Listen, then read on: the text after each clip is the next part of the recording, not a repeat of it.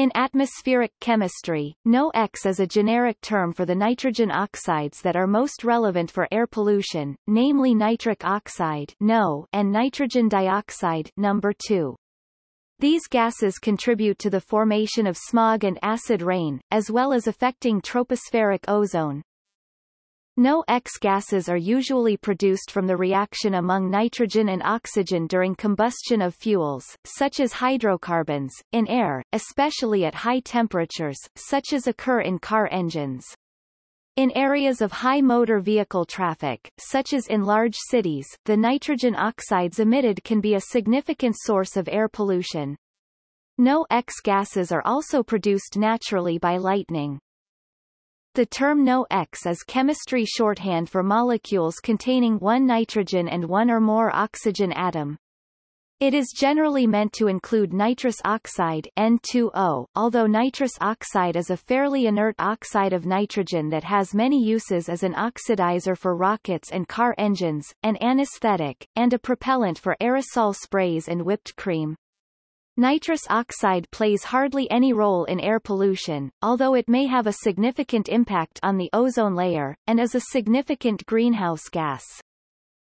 NO(Y) is defined as the sum of NOx plus the NO(Z) compounds produced from the oxidation of NOx, which include nitric acid, nitrous acid, HONO, dinitrogen pentoxide N2O5, peroxyacetyl nitrate PAN, alkyl nitrates RONO2, peroxyalkyl nitrates ROONO2, the nitrate radical NO3, and peroxynitric acid HNO4.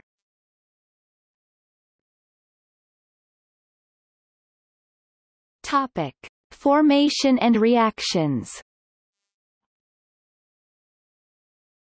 Because of energy limitations, oxygen and nitrogen do not react at ambient temperatures. But at high temperatures, they undergo an endothermic reaction producing various oxides of nitrogen. Such temperatures arise inside an internal combustion engine or a power station boiler, during the combustion of a mixture of air and fuel, and naturally in a lightning flash. In atmospheric chemistry, the term NOx denotes the total concentration of NO and number 2, since the conversion between these two species is rapid in the stratosphere and troposphere. During daylight hours, these concentrations together with that of ozone are in steady state, also known as photostationary state (PSS). The ratio of NO to number 2 is determined by the intensity of sunshine, which converts number 2 to NO, and the concentration of ozone, which reacts with NO to again form number 2. In other words, the concentration of ozone in the atmosphere is determined by the ratio of these two species. This relationship between NOx and ozone is also known as the Leighton relationship. The time tau that is needed to reach a steady state among NOx and ozone is dominated by reaction 3, which reverses reactions 1 plus 2. For mixing ratio of NO.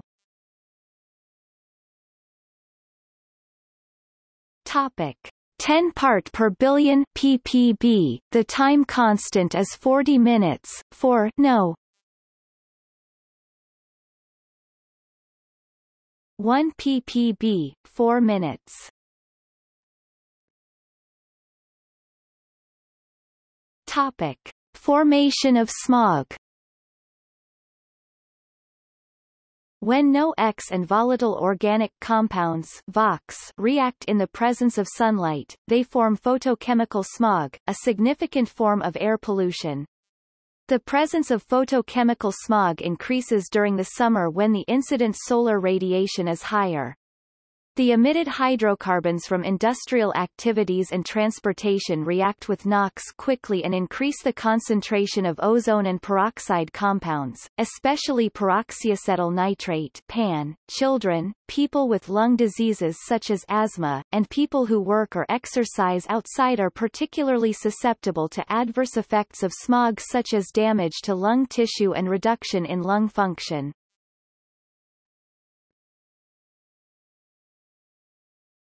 Topic: Formation of nitric acid and acid rain. NO2 is further oxidized in the gas phase during daytime by reaction with O NO2 plus O plus M HNO3 plus M, where M denotes a third molecule required to stabilize the addition product. Nitric acid HNO3 is highly soluble in liquid water in aerosol particles or cloud drops.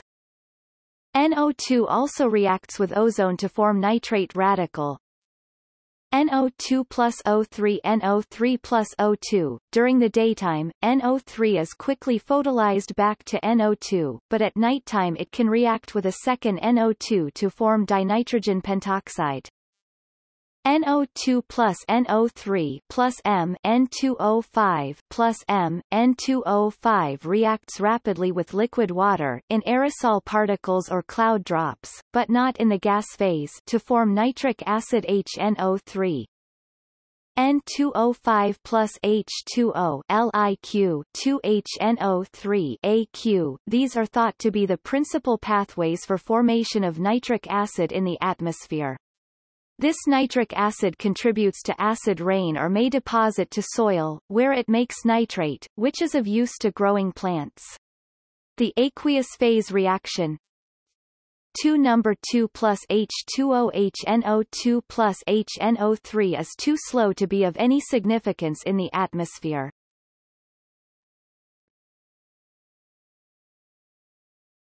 Topic. Sources.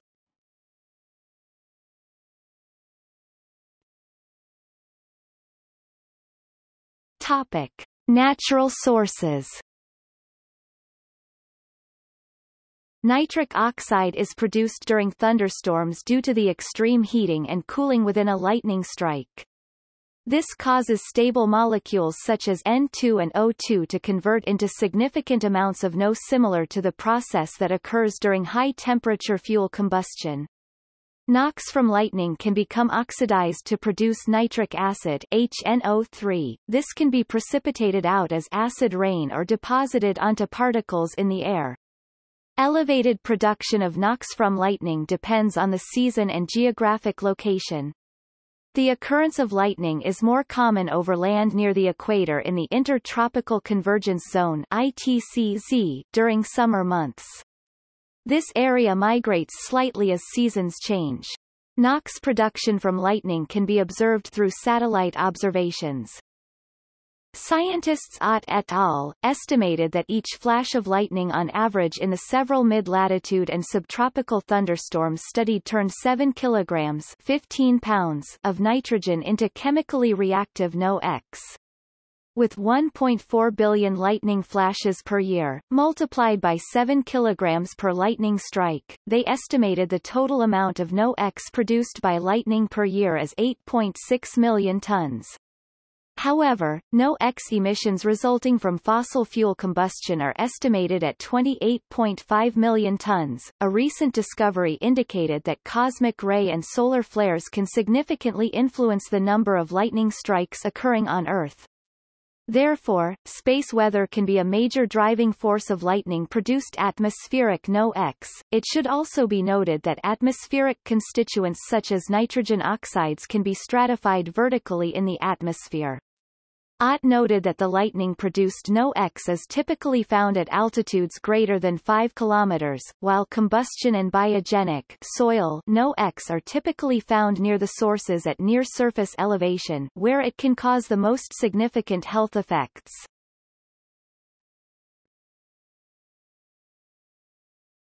Topic. Biogenic sources. Agricultural fertilization and the use of nitrogen-fixing plants also contribute to atmospheric NOx, by promoting nitrogen fixation by microorganisms. The nitrification process transforms ammonia into nitrate. And the denitrification is basically the reverse process of nitrification. During the denitrification, nitrate is reduced to nitrite, then NO, then N2O, and finally nitrogen. Through these processes, NOx is emitted to the atmosphere. A recent study conducted by the University of California, Davis, found that adding nitrogen fertilizer to soil in California is contributing 25% or more to statewide NOx pollution levels. When nitrogen fertilizer is added to the soil, excess ammonium and nitrate not used by plants can be converted to NO by microorganism in the soil, which escapes into the air. NOx is a precursor for smog formation, which is already a known issue for the state of California. In addition to contributing to smog, when nitrogen fertilizer is added to the soil and the excess is released in the form of NO, or leached as nitrate, this can be a costly process for the farming industry. A 2018 study by the Indiana University determined that forests in the eastern United States can expect to see increases in NOx, as a result to changes in the types of trees which predominate. Due to human activity and climate change, the maples, sassafras, and tulip poplar are pushing out the beneficial oak, beech, and hickory. The team determined that the first three tree species, maples, sassafras, and tulip poplar, are associated with ammonia-oxidizing bacteria known to emit reactive nitrogen from soil. By contrast, the second three tree species, oak, beech and hickory, are associated with microbes that absorb reactive nitrogen oxides, and thus can have a positive impact on the nitrogen oxide component of air quality. Nitrogen oxide release from forest soils is expected to be highest in Indiana, Illinois, Michigan, Kentucky and Ohio.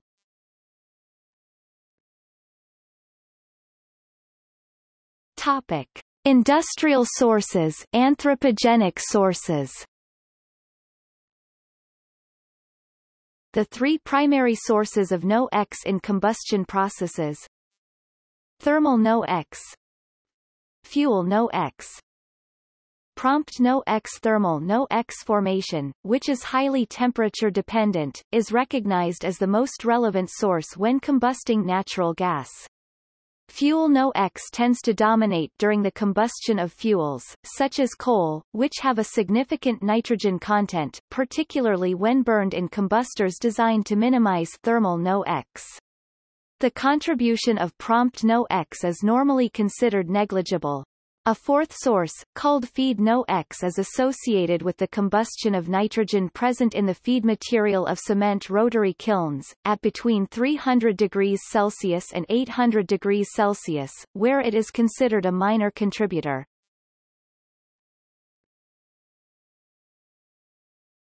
Topic: Thermal. Thermal NOx refers to NOx formed through high-temperature oxidation of the diatomic nitrogen found in combustion air. The formation rate is primarily a function of temperature and the residence time of nitrogen at that temperature. At high temperatures, usually above 1,600 degrees Celsius (2,900 degrees Fahrenheit), molecular nitrogen N2 and oxygen O2 in the combustion air dissociate into their atomic states and participate in a series of reactions. The three principal reactions, the extended Zeldovich mechanism, producing thermal NOx, are N2 plus O NO plus N, N plus O2 NO plus O, N plus O. Display style CE. NO plus H. Display style CE. All three reactions are reversible. Zeldovich was the first to suggest the importance of the first two reactions. The last reaction of atomic nitrogen with the hydroxyl radical HO was added by Lavoie, Haywood and Keck to the mechanism and makes a significant contribution to the formation of thermal NOx.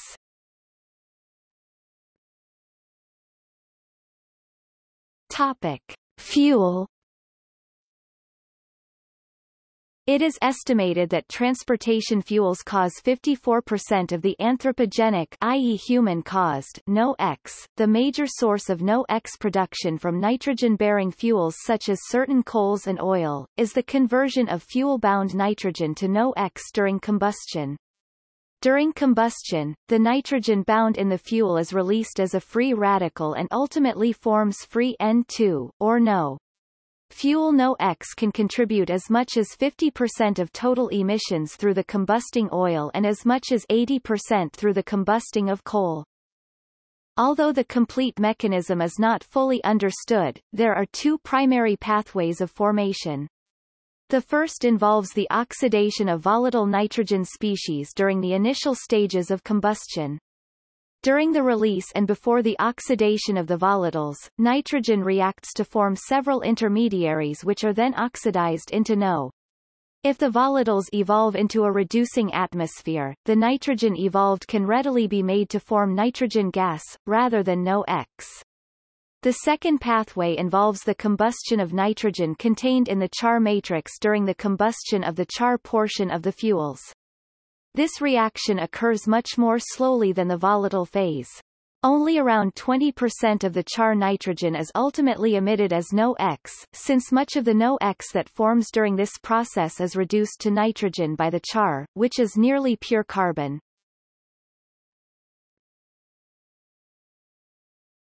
Topic. Prompt. This third source is attributed to the reaction of atmospheric nitrogen, N2, with radicals such as C, CH, and CH2 fragments derived from fuel, rather than thermal or fuel processes. Occurring in the earliest stage of combustion, this results in the formation of fixed species of nitrogen such as NH, nitrogen monohydride, NCN, cyanonitrine, HCN, hydrogen cyanide, H2CN, dihydrogen cyanide, and CN, cyano-radical, which can oxidize to NO. In fuels that contain nitrogen, the incidence of prompt NOx is comparatively small and it is generally only of interest for the most exacting emission targets.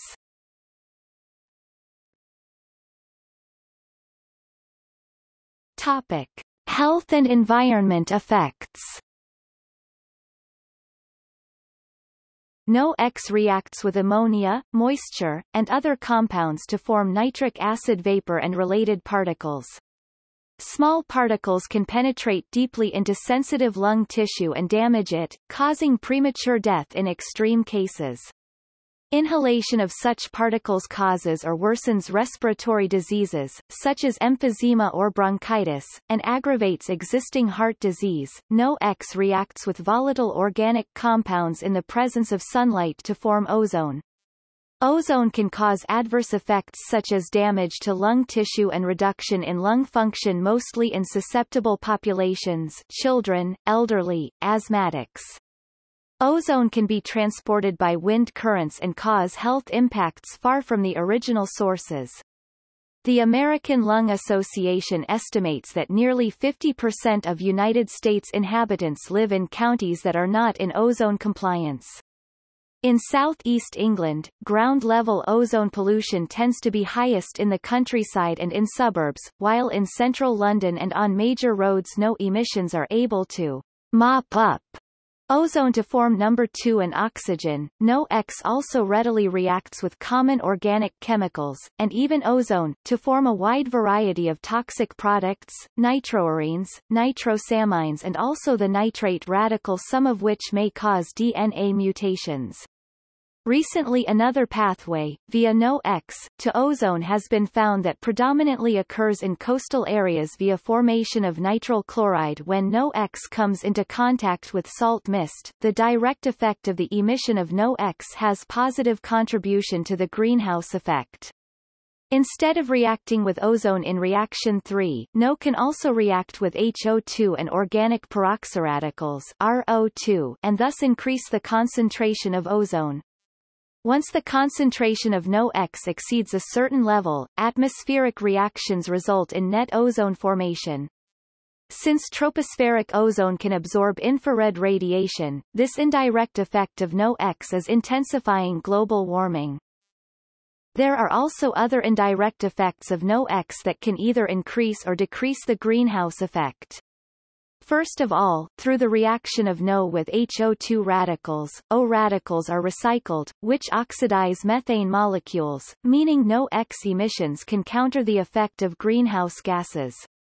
For instance, ship traffic emits a great amount of NOx which provides a source of NOx over the ocean. Then, photolysis of NO2 leads to the formation of ozone and the further formation of hydroxyl radicals O through ozone photolysis. Since the major sink of methane in the atmosphere is by reaction with O radicals, the NOx emissions from ship travel may lead to a net global cooling. However, NOx in the atmosphere may undergo dry or wet deposition and return to land in the form of HNO3, NO3-. Through this way, the deposition leads to nitrogen fertilization and the subsequent formation of nitrous oxide N2O in soil, which is another greenhouse gas. In conclusion, considering several direct and indirect effects, NOx emissions have a negative contribution to global warming. NOx in the atmosphere is removed through several pathways. During daytime, NO2 reacts with hydroxyl radicals O and forms nitric acid HNO3, which can easily be removed by dry and wet deposition. Organic peroxyradicals RO2 can also react with NO and NO2 and result in the formation of organic nitrates. These are ultimately broken down to inorganic nitrate, which is a useful nutrient for plants. During nighttime, NO2 and NO can form nitrous acid HNO through surface-catalyzed reaction. Although the reaction is relatively slow, it is an important reaction in urban areas. In addition, the nitrate radical NO3 is formed by the reaction between NO2 and ozone. At night, NO3 further reacts with NO2 and establishes an equilibrium reaction with dinitrogen pentoxide N2O5. Via heterogeneous reaction, N2O5 reacts with water vapor or liquid water and forms nitric acid HNO3. As mentioned above, nitric acid can be removed through wet and dry deposition, and this results in the removal of NOx from the atmosphere.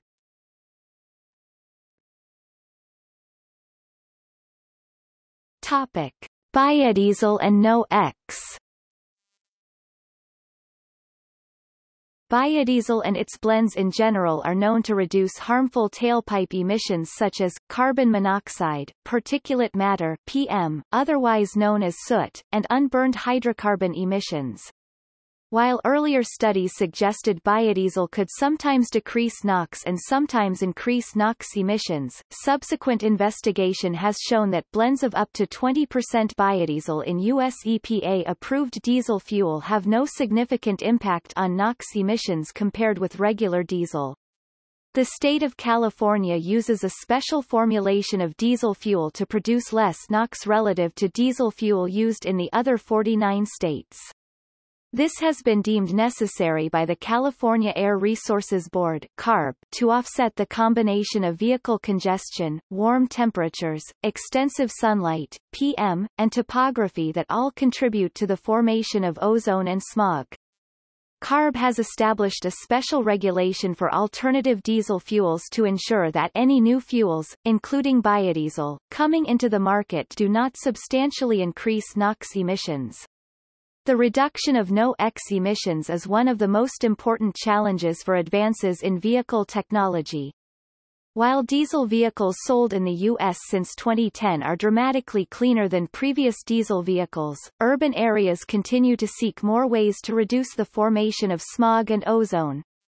NOx formation during combustion is associated with a number of factors such as combustion temperature. As such, it can be observed that the vehicle drive cycle, or the load on the engine, have more significant impact on NOx emissions than the type of fuel used.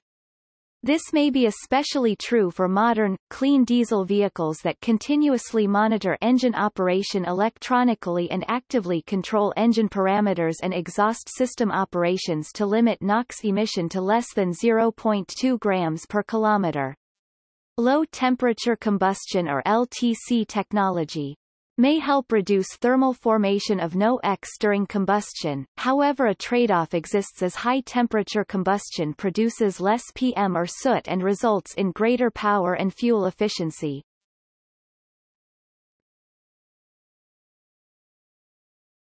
Topic: Regulation and emission control technologies. Selective catalytic reduction (SCR) and selective non-catalytic reduction (SNCR) reduce post-combustion NOx by reacting the exhaust with urea or ammonia to produce nitrogen and water. SCR is now being used in ships, diesel trucks and in some diesel cars. The use of exhaust gas recirculation and catalytic converters in motor vehicle engines have significantly reduced vehicular emissions. NOx was the main focus of the Volkswagen emissions violations. Other technologies such as flameless oxidation (FLOX) and staged combustion significantly reduce thermal NOx in industrial processes. Bowen low NOx technology is a hybrid of staged premixed radiant combustion technology with a major surface combustion preceded by a minor radiant combustion. In the Bowen burner, air and fuel gas are premixed at a ratio greater than or equal to the stoichiometric combustion requirement. Water injection technology, whereby water is introduced into the combustion chamber, is also becoming an important means of NOx reduction through increased efficiency in the overall combustion process. Alternatively, the water, e.g. 10 to 50%, is emulsified into the fuel oil before the injection and combustion. This emulsification can either be made inline unstabilized just before the injection or as a drop in fuel with chemical additives for long-term emulsion stability stabilized. Inline emulsified fuel-water mixtures show NOx reductions between 4 and 83.